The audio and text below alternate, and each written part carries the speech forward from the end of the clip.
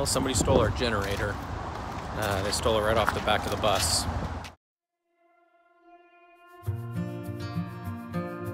Welcome to the Tale of Two Smitties. We're Cody and Laura, and if you're new here, let's catch you up. Before winter, we bought a school bus, a big, yellow school bus. Cody flew out to Phoenix with Laura's dad, Grant, to make the drive back to downtown Dallas.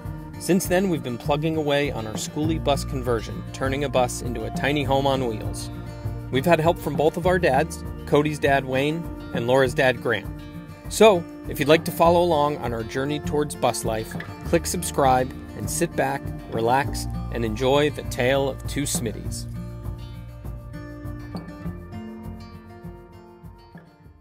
Welcome back to Tale of Two Smitties, you guys. Happy to have you here. So today we are installing flooring. We're installing Lifeproof luxury vinyl plank flooring. It can be installed as a floating floor, so we don't have to glue it or nail it down. So it's supposed to be relatively straightforward. And we are at Home Depot to pick it up. We drove 45 minutes to get here. So normally it wouldn't take us 45 minutes to get to Home Depot, but this morning Cody found the floor that I had picked out a year ago, but it was never available online. It was never available in store, and he happened to look, I guess this morning, found it at this 45-minute away Home Depot. So we are in the parking lot, eager to get in and see that they have it. They better have it. It said 36 boxes online, and we only need 7, so it better. I found it at 3 o'clock this morning when I was waiting for last week's video to upload, which took about an hour, so...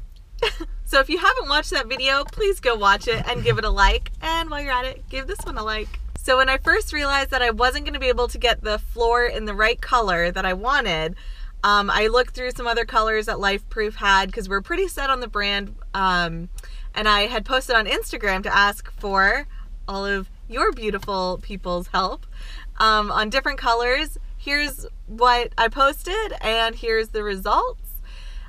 So if they don't have this fresh oak color, which is really my favorite and really what I want, I think we're going to go with dusk cherry. So stay tuned and see what we end up with. No, if they don't have it, after saying 36 boxes, I'm burning the building down. So if you're watching this video, I didn't have to burn it down.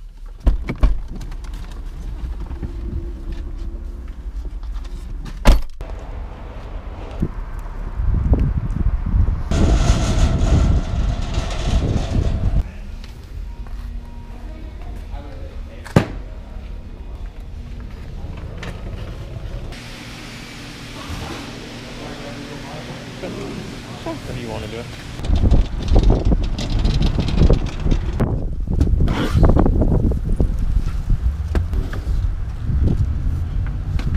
You gotta bend.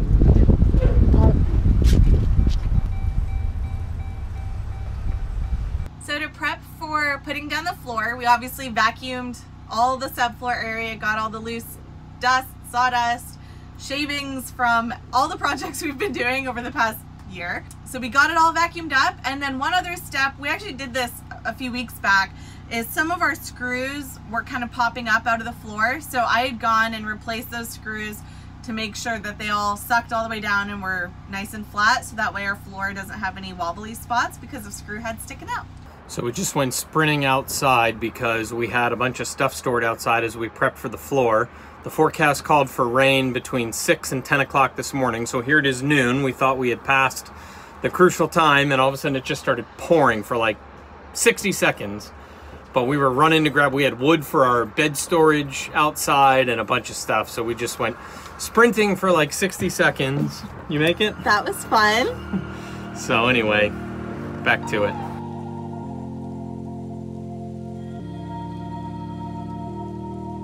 Although we didn't need to get an underlayment for the floor because it does already have some built in, we picked this up at Home Depot because I wanted a little extra cushion under the floor, maybe a little extra R value, waterproof protection, mold prevention. Though our floor does have all this, it's just a little more. We're gonna try this out. Well, we're not gonna try it out. We're gonna use it and deal with it and like it.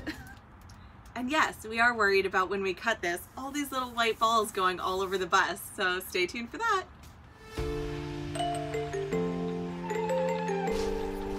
First piece cut.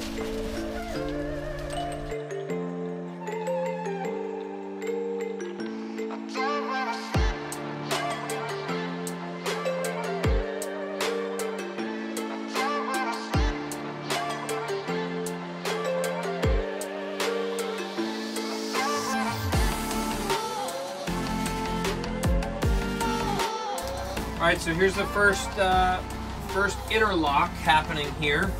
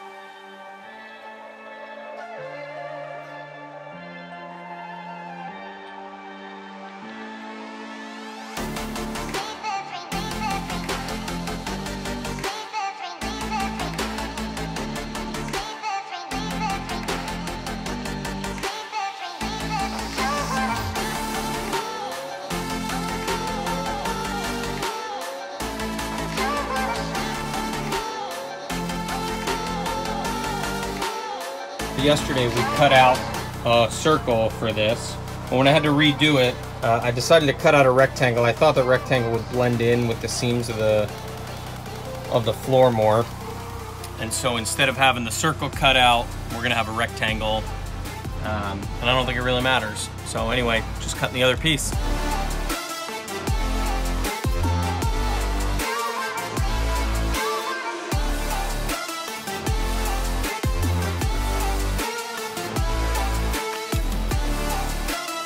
Alright, so we're making some progress here. What I did now that we've got a few full boards in a row, I was laying them out to make sure we've got the pattern the way we want. And I've got a couple boards to cut up here. So one of the downsides, you know, at first glance, it feels like you've got this long space to be able to just do a bunch of boards in a row. But because you've got to have, you know, you can't install this board until something here is solid for it to click into. And you can't install this board until this is solid and clicked into. So you work your way all the way down, and now we find this spot where the washer dryer is going to go. And until I, you know, kind of cut pieces and do this, once we do that, then we'll be able to go boom, boom, boom, boom, boom with a bunch of pieces right in a row. So, you know, one of the frustrating things is that you make some progress and some momentum getting one or two boards in, and oh wait, I've got to cut all these other boards. So that's what kind of slows things down. Let's get back to it.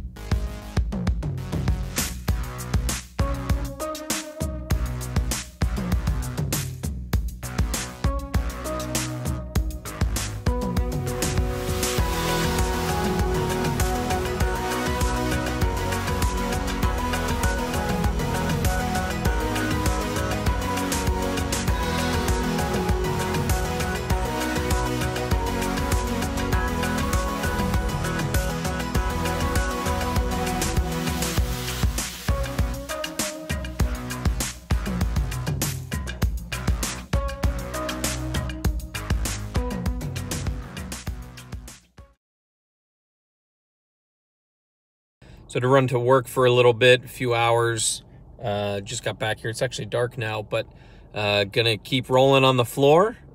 Laura was gonna try and meet me here, but I think she's held up with work a little bit too. So we'll see. We got a lot of, I got a lot done before I had to leave, but a lot of what's left is cuts and different things like that. So probably gonna add up time-wise. So we'll see, but let's keep rolling.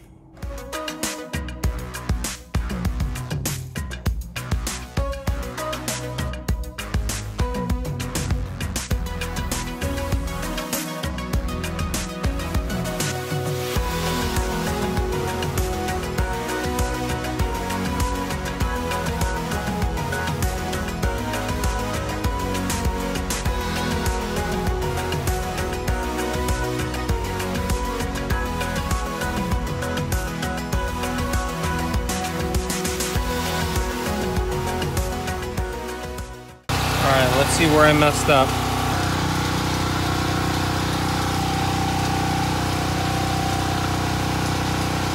Oh my gosh!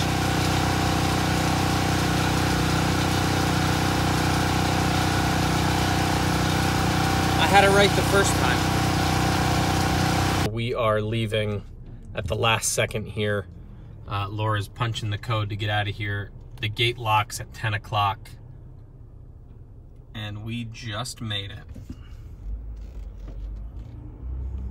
All right, so that was a rush. Tell the people what they missed. I just showed them the clock. It changed to 10 as we were pulling out. Yeah, so right at 10 o'clock, it all shuts down. The locks, you can't come in or out. And if it's 10, you're locked in. So we looked at our phones, realized we were about to be locked in. Didn't even clean the bus, locked the bus up, jumped in our cars, drove out just to do this video for you lovely people. So last time we said we were always going to leave a car outside the gate because there's a pedestrian gate, and we didn't today because we were like, oh, it's 8:30, we have plenty of time still. See you at home. Goes to show ya. See ya at home. Well, somebody stole our generator. They stole it right off the back of the bus. It was ratchet strapped on there, but it also had a cable around it with a lock. Pretty good sized cable. It takes some bolt cutters. You'd have to show up planning to take it. You couldn't just stumble into it. Which makes me wonder if it's somebody that rents a space nearby here. That would be too bad. Let's show you. So I walked around the corner. We were here checking some things out. It's Thanksgiving. And they cut the cable and the straps. They didn't even undo the straps, they just cut them. And there's the lock on the ground. It was tarped over, bungeed down, strapped on there, and then locked. I was here last night too.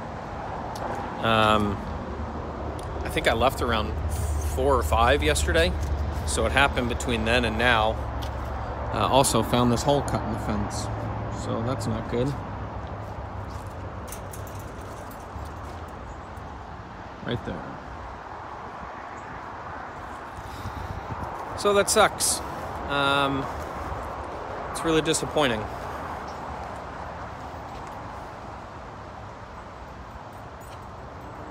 I don't know, it just feels weird, like you don't expect somebody to just, you know, you're in a locked parking lot. I don't mean to sound like I can't fathom it happening. I just,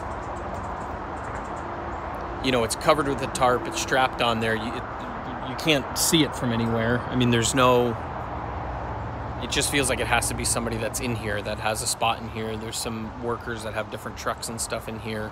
It just feels like it's gotta be somebody in here that knows it's here, right? Like, and that just sucks. Like, we're renting a space just like they're renting a space, and there's guys with tools on trucks all over the place. Like, I've never once thought of taking something off of their truck. Like, I don't know, it just blows my mind. I don't understand. And the effort that goes in, it's not like I left we left a gas can out a couple months ago. We filled up the generator and left it under the bus. I was in a hurry, I didn't want it to smell up the bus, and it was gone, so somebody took a gas can. Okay, it's sitting out next to the bus. Like, I wouldn't do that personally, but it doesn't surprise me. But the effort and the forethought that goes into showing up with bolt cutters and, I don't know, a second person to get it down off the lift. My dad and I have lifted this thing a few times, and it's heavy. Like, it absolutely takes a second person, without a doubt. And even still, it's heavy. But like, one person couldn't lift it. So just the planning to go in to do something like that the night before Thanksgiving or on Thanksgiving morning was pretty disappointing. It's too bad.